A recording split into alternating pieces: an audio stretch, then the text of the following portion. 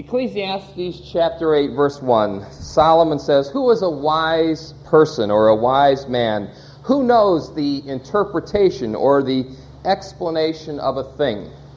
Wisdom brightens a man's face and changes its hard or stern appearance." In ancient Near Eastern history, when they spoke about the brightening of a face, it was a smile. It was the brightening of the eyes. It was a sense of contentment and happiness. It also spoke of God's blessing upon a person's life. As the Old Testament talks about, the Lord will make His light to shine upon you. And so a wise person is one who can go from a stern face or a grumpy face, or I can't do any of those, unless I'm at home.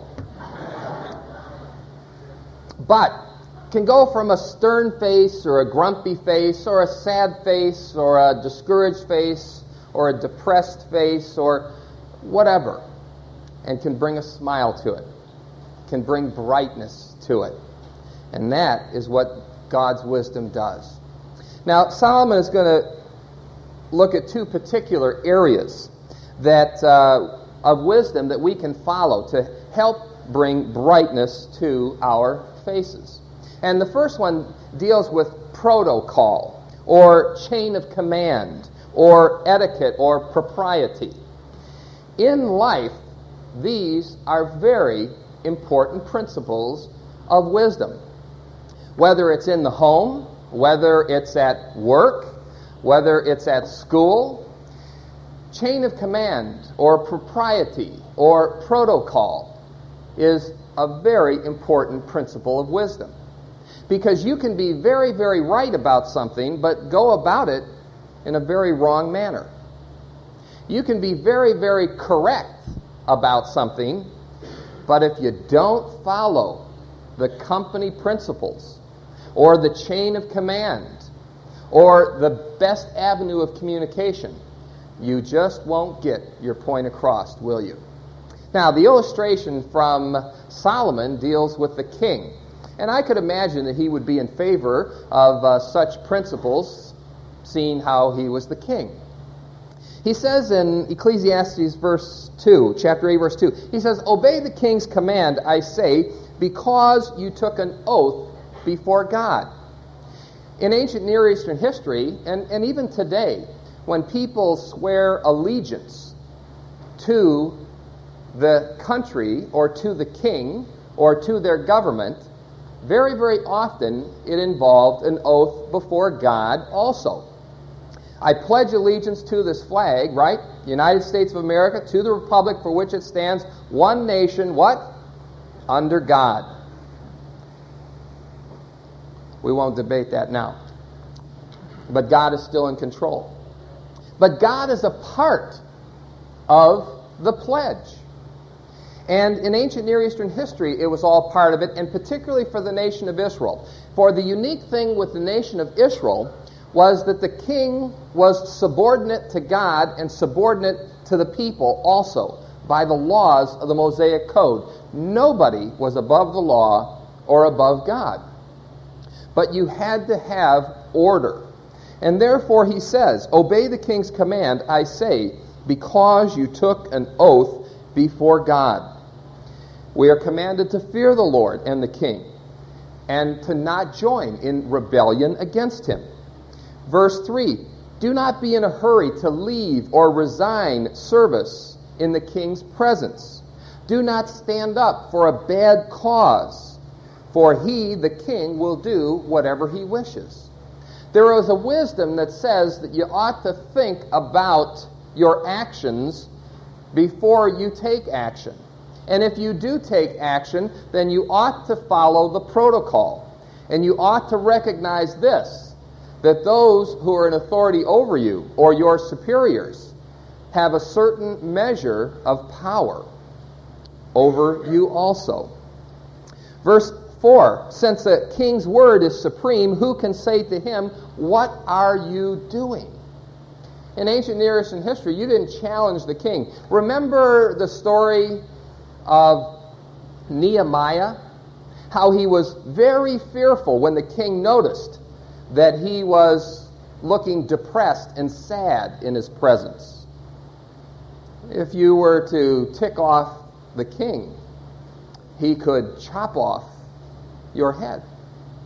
Or remember how Esther had to risk her life to even go into the presence of the king. And if he did not receive her, she would be on her way. Fortunately, we do not ourselves in America experience that kind of authority over us. But there is still a wisdom to respecting one's superior, to respecting protocol and chain of command. It's very, very difficult when you go over someone's head, correct? To accomplish what you think is a good goal. That most often is seen as rebellion, and it obscures the point that you hope to make. In verse 5, whoever obeys the king's command will come to no harm, and the wise heart will know the proper time and the proper procedure. Timing can be everything, can't it? You may want to say something to someone. Maybe your boss, maybe someone in your family, maybe someone in your neighborhood, maybe an instructor. You may want to say something to someone, and you may be absolutely true and right, but following procedures and finding the proper timing is the art of reconciliation and communication. Timing.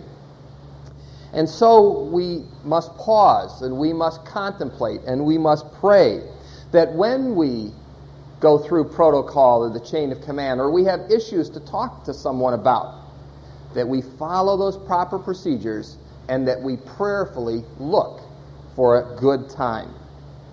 For instance, in my particular life, if you want to talk to me about something important, generally speaking, after 11, 11:30, or 12 o'clock at night is not the best time.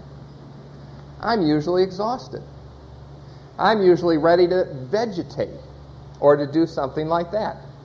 Probably for a husband or for a wife, as soon as they come home from work, that's probably not the best time to talk about issues, is it? If they're serious issues. Or when a husband comes home and the wife's been there all day with the children, it's time for him to pitch in and bring a relief inning to that game and to not talk about serious issues. There is a proper time and there is a proper procedure. And for those who follow that proper timing and procedure, they will not come to harm before the king. Verse 6, for there is a proper time and a proper procedure for every matter, though a man's misery weighs heavily upon him. Yes, you may be burdened, you may be troubled, you may be agitated about a particular issue. But if you take that agitation and that tension and that emotion into the time of communication, it's not going to go as well, is it? If you just barge right in and don't give the person the atmosphere, the opportunity to really be able to hear what you have to say, it's probably not going to go very well. Solomon gives us the wisdom. Look for the proper timing. Look for the proper procedure. Verse 7, why? Since no man knows the future, who can tell him what is to come? A wise man will follow protocol in every matter. Even if the problem is very great and miserable, a person should still, according to Solomon, follow proper procedures. Even though the king is sovereign over his kingdom, remember that God is sovereign over the king. And so you trust the one who holds the future, You trust God to guide and direct you. Now in verse 8 he says, no man has power over the wind to contain it. This particular verse has two translations because there are two different Hebrew sentences in different manuscripts. And both of them, I think, make the same point. No man can hold back or hold over or contain the power of the wind. The wind is a mysterious thing, isn't it? We can't see it, but we certainly feel it. And there's no way that we can really stop it. But the Hebrew word ru'ah not only means wind, but it also means breath or the breath of life. And in this particular context, this one fits also. For notice what it says. No man has power over a life to contain it, over the breath of life to contain it. So no one has power over the day of his death. As no one is discharged in a time of war, so wickedness will not release those who practice it.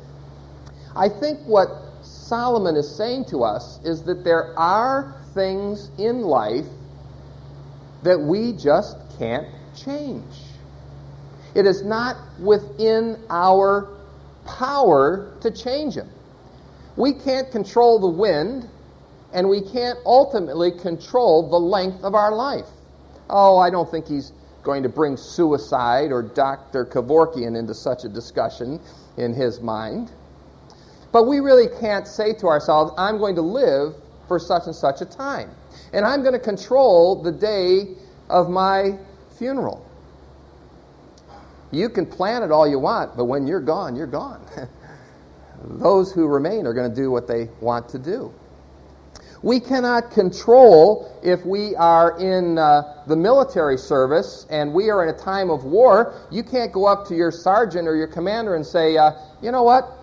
I've gotten tired of this Kosovo conflict. I miss the family. I think I'm going to be going home. Those of you who have been in the military service understand that your life belongs to that commander. And so you can't say to them, you know, it's not a good day today. Didn't get up in the best of moods. You guys go on without me.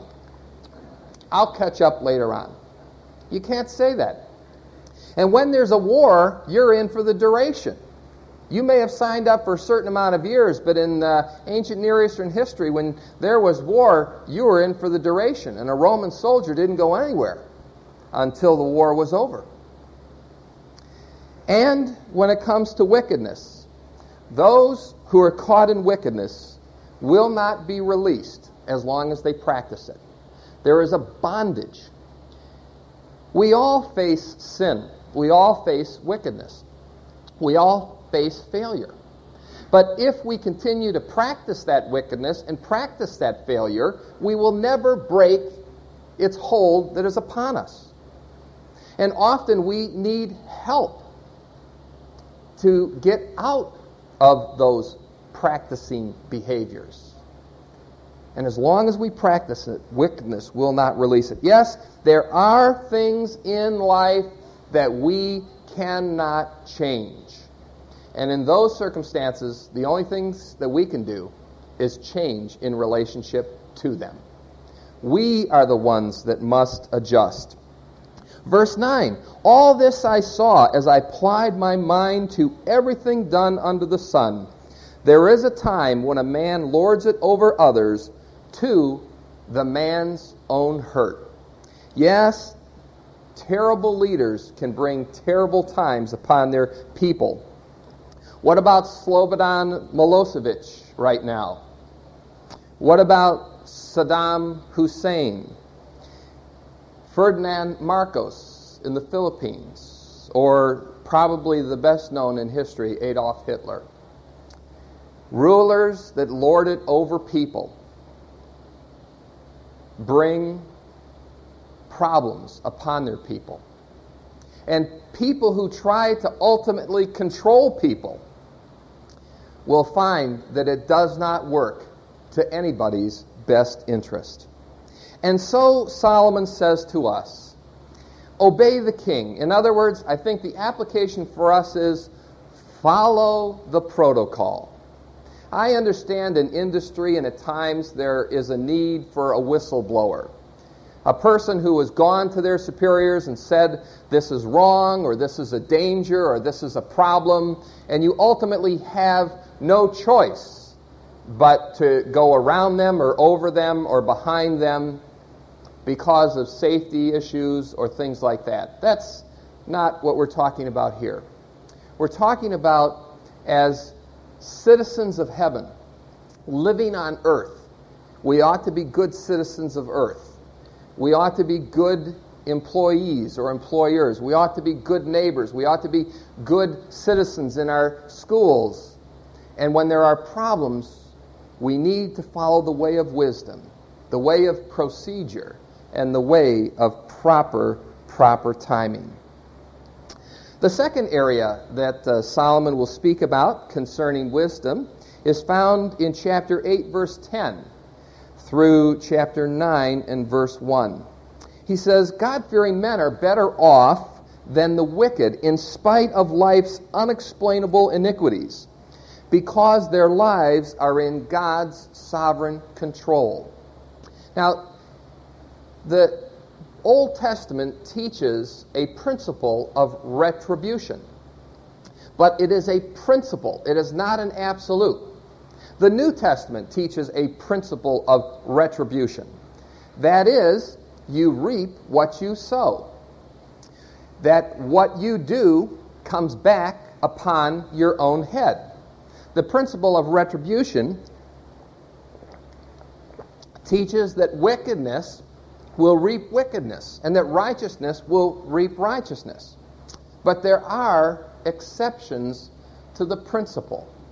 And this is what Solomon addresses. In chapter 8, verse 10, he says, Then too I saw the wicked buried at rest, those who used to come and go from the holy place. And they would receive praise in the city where they did this. This too is meaningless. Solomon noticed that in the temple there were frauds. There were hypocrites. There were people who just outwardly went through the motions for public appearance, for traditional practice. Who knows what the motivations were. But they would go through the practices in the temple. But outside the temple, it was wickedness. It was sin. It was evil. And yet they would receive praise. Maybe they were giving a lot of money. You remember the story that Jesus spoke of the little widow's mite in the temple?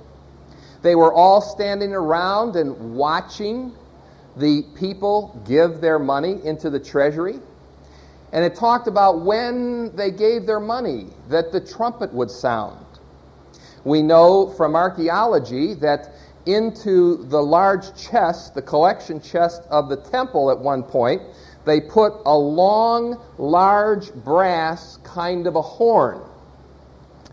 And it allowed the people to throw their money into the horn, and then the change or the coins would ring around the sound of the horn.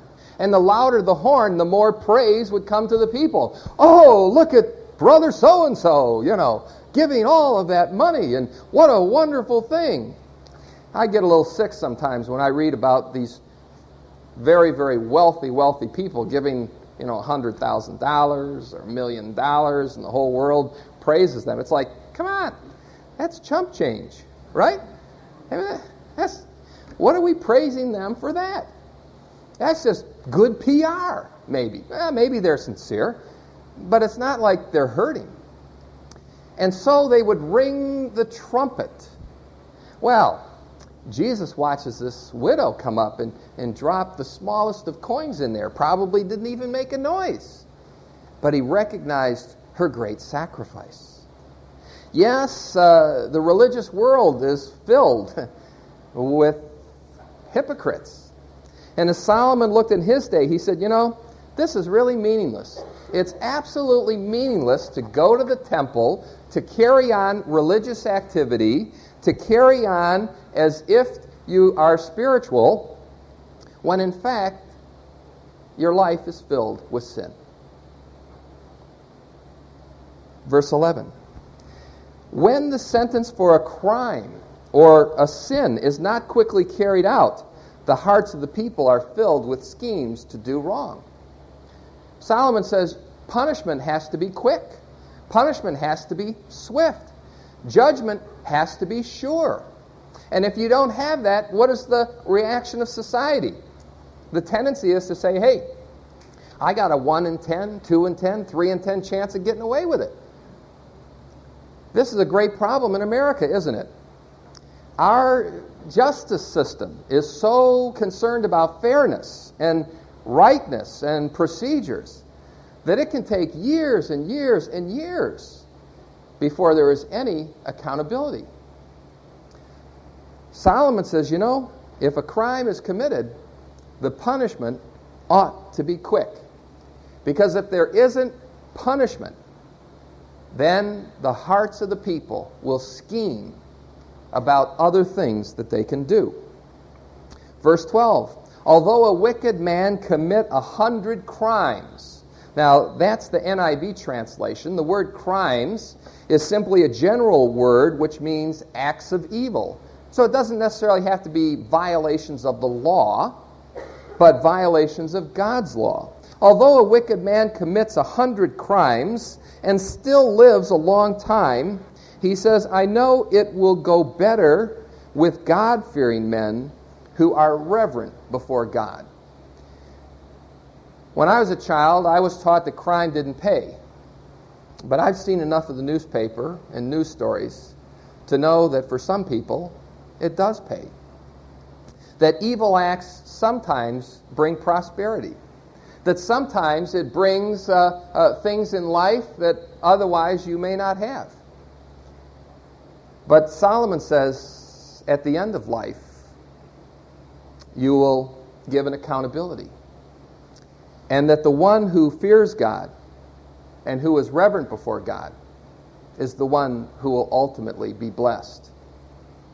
The Salvation Army post that's over by our house has a little phrase on there this week. It says, read the Bible. There's going to be a quiz. And there is going to be an accountability in life. And there are times when people say, I'm going to get ahead no matter what it costs or who it costs. And this is unfortunate. We need to understand that we can only, quote unquote, get ahead in life as we fear God, as we reverent Him, and as we seek to be pleasing to Him. Verse 13, he says, yet because the wicked do not fear God, it will not go well with them, and their days will not lengthen like a shadow. Generally speaking, wickedness costs in quality and quantity of life. Wickedness and sin is a lifestyle that ultimately hurts us. In Galatians chapter 6, verse 7, Paul says, do not be deceived. God will not be mocked. A man reaps what he sows. The one who sows to please his sinful desires, from those sinful desires will reap destruction. But the one who sows to please the Spirit, from the Spirit will reap eternal life. James says this. He says, after sin or desire has conceived, the thoughts of sin have conceived, then it gives birth to sin. And when sin is full grown, it gives birth to death. Do not be deceived, my dear brothers. Every good and perfect gift is from above. It comes down from the Father of the heavenly lights, who does not change like a shifting shadow. Yes, the good things of life come from God, and the bad things of life are things that God tells us to avoid. Verse 14, there is something else meaningless and frustrating to me, says Solomon, that occurs on the earth. At times, righteous men who get what the wicked deserve. and wicked men who get what the righteous deserve. This too, I say, is meaningless. Solomon recognizes that there are exceptions to the principle.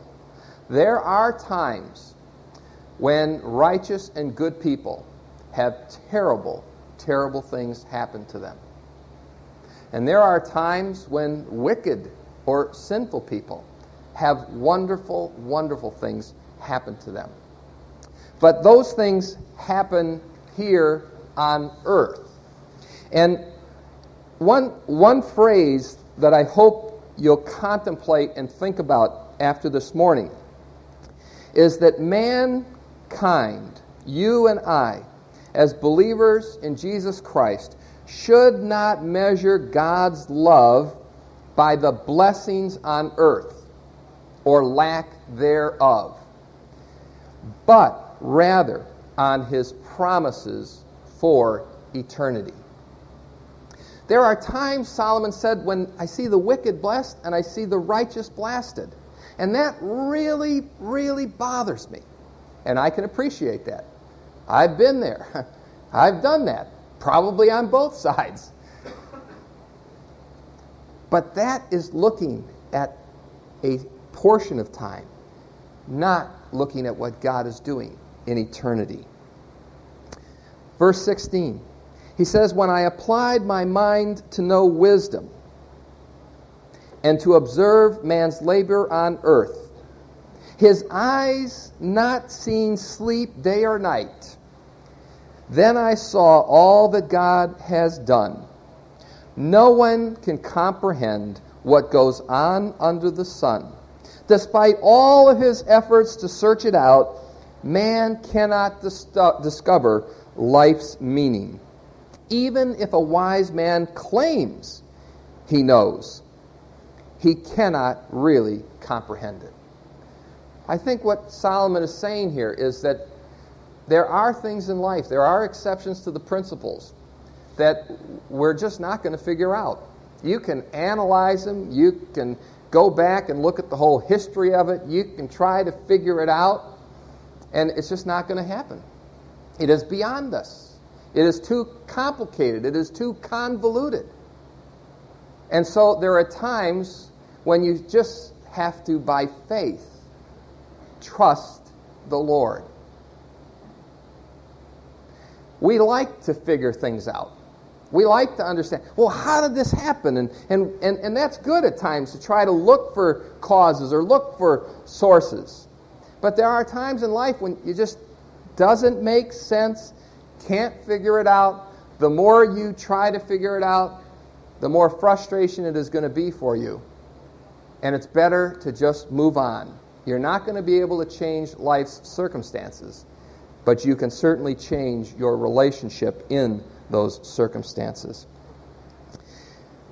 Verse 1 of chapter 9, he concludes, so I reflected on all of this, and I concluded that the righteous and the wise and what they are doing is in the hands of God. But no man knows whether love or hate awaits him. The ultimate theology that Solomon gives us for life, for its perplexities, for its complexities, for its uncertainties, for its unexplainable events, is to know this: the righteous and the wise person's life is in the hands of God. Allstate tries to comfort us with that, don't they? Isn't it Allstate tries to comfort us? You're in good hands with Allstate until you have a claim or something, you know. And then, do I know you? But with God, we are in good hands. And there are times in life when we are just not going to be able to explain why events happen. Why does this righteous person, this good person, this young person die early? Why does this missionary crash in an airplane? Why does this wicked person seem to be enjoying life so much? Why do they get away with such a crime? We need to reflect on this and to know the righteous and the wise and what they do are in God's hands. But, he says, no man knows whether love or hate awaits him. When you find yourself in difficult and hard situations, I know we try to do what is the very best. But you know what? We're not in control of the circumstances or the other people. You can try to do something completely right, and you maybe do it completely right. But anger or hate or resentment might face you anyways. And it's not because you did something wrong. It's not because you didn't maybe have the proper procedure or the proper time. It's because there are things that are out of your control. So often we find ourselves, at work or in school or in relationships or family or so on and so forth, where you're trying to make things right, but everything you do doesn't work out right. That's not in your control. That's not in your control. All you can do is seek to live wisely, to live righteously, and to trust God that in everything that you're doing, that He will work it out, for it is in His hands. Yes, Solomon says, who is a wise person?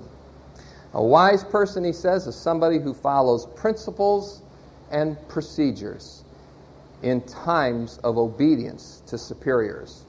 A wise person is someone who will know that their life is in the hands of God and that they cannot control all of circumstances, but they can control how they will act and react in the midst of those